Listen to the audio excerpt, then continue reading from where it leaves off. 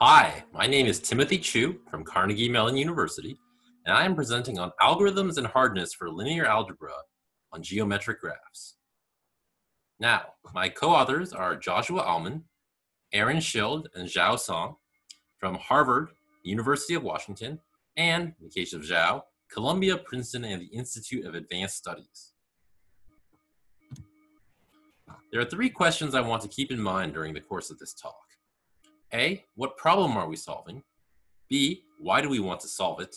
And C, what are some notable results in our work? So, what problem are we solving? Let K be a function that takes in 2 points in d-dimensional Euclidean space and outputs a real number which is non-negative. The K-graph of a set of endpoints is a complete graph of n nodes, and the edge weight between node I and j is k applied to the 2 endpoints. The question is, for what k does a k-graph have fast algorithms? And we should note that there are n squared edges in the graph, but the input size is nd.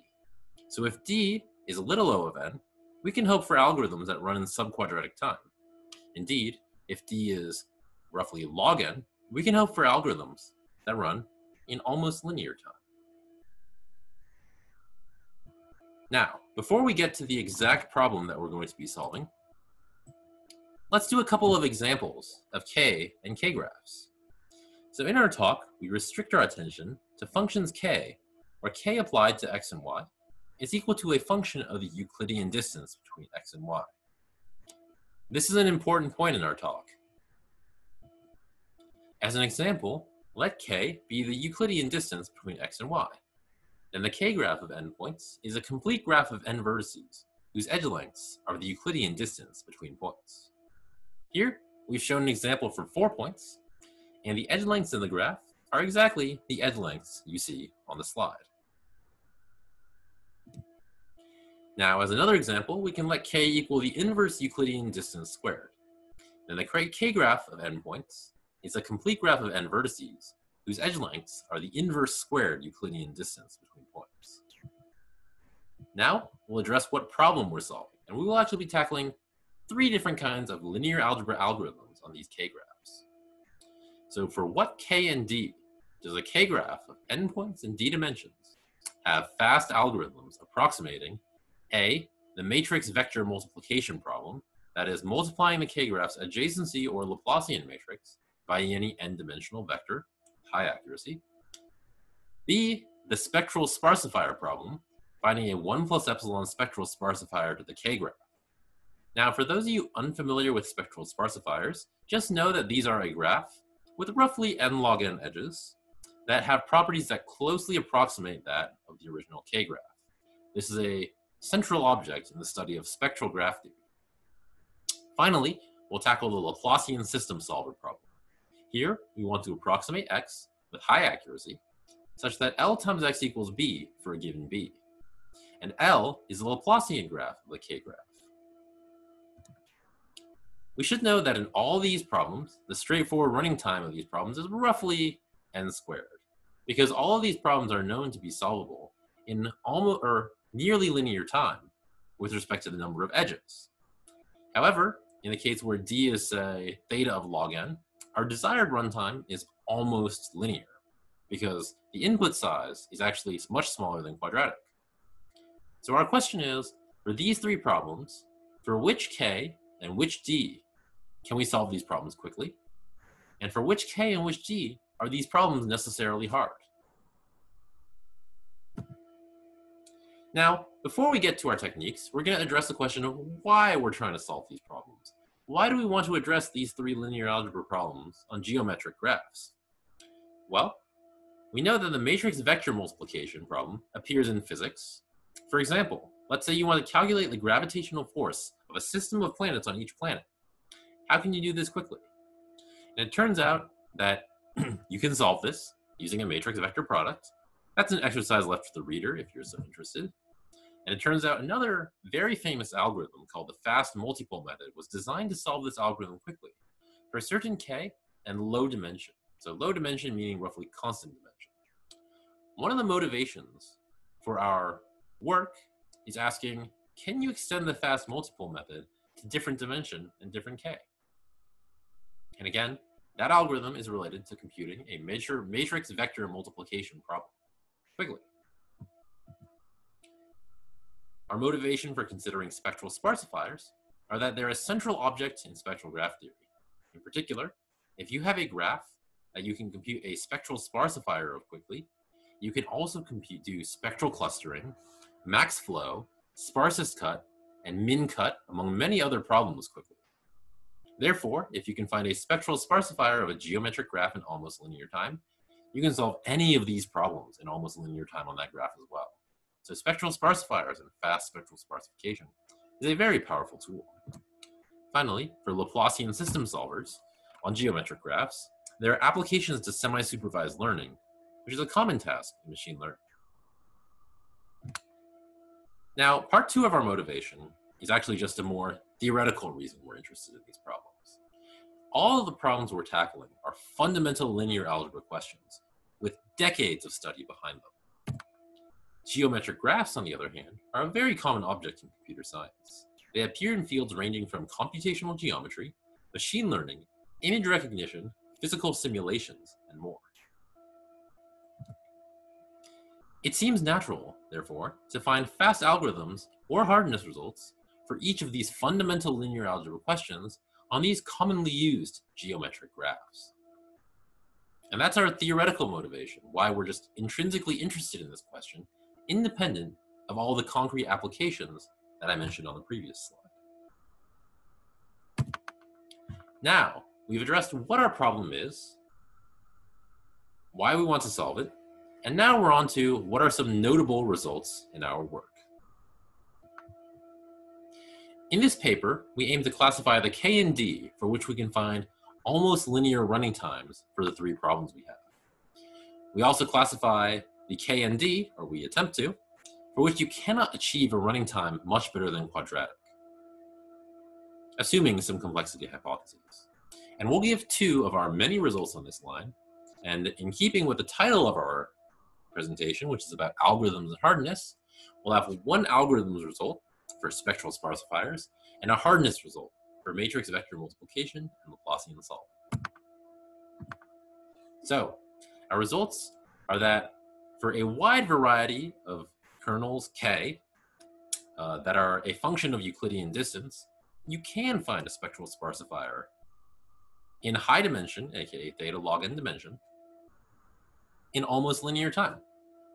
And here, the only assumption on F is it does not grow or decay superpolynomial. So one example of a K that does have a fast spectral sparsifier on it is the function K being the Euclidean distance squared or the inverse Euclidean distance squared, or any positive polynomial of the Euclidean distance. Positive polynomial being positive coefficients. So for all those functions K, you can find a fast, almost linear time algorithm to get a spectral sparsifier, even in the high dimensional setting, the log n dimensional setting. And this in turn means you can solve max flow, sparsest cut, min cut, spectral clustering, and a wide variety of problems very, very quickly on geometric graphs. Now we'll turn our attention to matrix vector multiplication and solving Laplacian systems, also in the high dimensional setting. So it turns out that for a wide variety of K, it's actually hard to do these problems with high accuracy, assuming something called the strong exponential time hypothesis. In particular, the criterion is if your function K is a function of Euclidean distance, but it is not tightly approximated by a polynomial of the Euclidean distance, then your 2 problems must take close to quadratic time. Now, if K is a polynomial, you can do these tasks quickly. And as an example of functions that are not tightly approximated by any polynomial, the inverse Euclidean distance squared is not tightly approximated by any polynomial, nor is the exponential of the negative Euclidean distance. And here the matrix vector multiplication problem contrasts with the spectral sparsifier problem. When K is the inverse Euclidean distance squared, and you're in high dimensions, you can find a spectral sparsifier quickly, but doing matrix vector multiplication to high accuracy is hard. Now for the rest of this talk, we'll be going over the techniques, a very rough outline of the techniques we use to get each of these two results. So, we're briefly going to outline how we do spectral sparsifiers for any function k that does not grow or decay superpolynomially. In particular, this handles all rational functions f with positive coefficients. First, we're going to use Johnson-Lindenstrauss to project our initial point set, which exists in high dimensions, and we're going to project it to square root log n dimensions. Why we choose this will be clear in a moment. This incurs a square root log n distortion. And you may not have seen John and Lindenstrauss, aka random projections, used to project to a dimension less than log n, but you can do it if you're willing to incur a higher distortion than you normally are used to. So Johnson-Lindenstrauss, projecting to lower dimensions is our first step. Second step, we're going to use a well-separated pair decomposition. What is this? This takes a set of Euclidean points, and it takes the edges and breaks them into disjoint cliques. And these cliques have the property that every edge in these cliques, breaks it into disjoint bicliques. And it has the property that every edge in these bicliques that sort of crosses the gap in the biclique is roughly the same length. So the well-separated pair decomposition is a famous technique in computational geometry, and it takes roughly n times 2 to the d time to run. But since we projected our points to square root log n dimension, we can actually run this step in almost linear time. Once again, for those of you who didn't quite understand the whole thing, the well-separated pair decomposition takes points in Euclidean space, takes all the edges between points in Euclidean space, and breaks it into bicliques, where the edges going across each end of the biclique are all roughly the same length. Finally, we sparsify each biclique using a small modification of the uniform sampling technique of Spielman and Tang and of Kotis and Miller and Peng in 2010. For those of you not familiar with uniform sampling, I just would recommend reading the Spielman and Tang 2008 paper. But the basic idea is for each biclique, you're just going to sample each edge independently and at random. And if you do this enough times, you're going to get a fairly sparse sparsifier of each biclique. When I say biclique, I mean a complete bipartite graph. Now, we've sparsified each biclique, and the well-separated pair decomposition tells us that we have a bunch of bicliques whose union is the complete graph. So the union of these sparsifiers will actually be a sparsifier of our complete k-graph. And it turns out that these steps allow us to sparsify a quadratically sized graph, the k-graph, in almost linear time, when k satisfies the assumptions we've listed. I didn't go through the full details, this is just the outline. This is just something that will help you read the section of our paper. Now, how do we do the matrix vector multiplication problem? In particular, how do we show this is hard in high dimension for a wide variety of functions k? Well, we show for any k that is a function of Euclidean distance that if the function is not tightly approximable by a polynomial, it will take almost quadratic time to solve this question in high dimension. Why?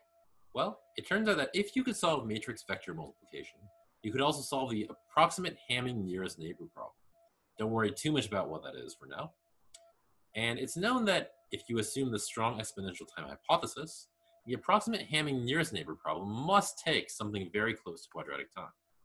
Therefore, assuming this hypothesis, Seth, matrix vector multiplication must also take close to quadratic time. And our core result is the reduction from matrix vector multiplication to the approximate Hamming nearest neighbor problem in the case where k is not tightly approximable by a polynomial. Now, it should be clear, when I say not tightly approximable by a polynomial, there's actually a fairly technical definition, which is in our paper. But for now, just assume that for any function that is not a polynomial, matrix vector multiplication is hard. Now, I'm going to briefly outline why the approximate Hamming nearest neighbor should have anything to do with a matrix vector multiplication problem. And for this, I'm just going to do it for an example k that is not closely approximable by a polynomial. And I'm actually going to claim that what we're going to present is the core idea we use to do this for any k not closely approximable by a polynomial. Again, we're just showing one example k, and we're showing why matrix vector multiplication is hard in this setting.